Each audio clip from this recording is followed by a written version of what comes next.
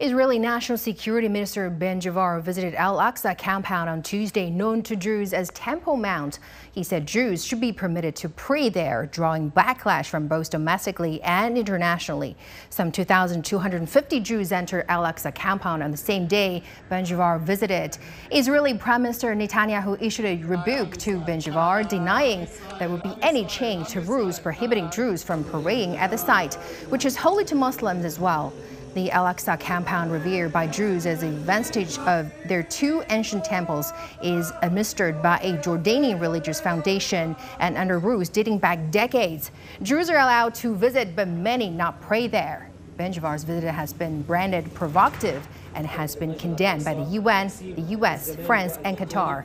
A spokesperson for the Palestinian President Mahmoud Abbas denounced Ben Gvir's visit as a provocation, calling on the United States to intervene.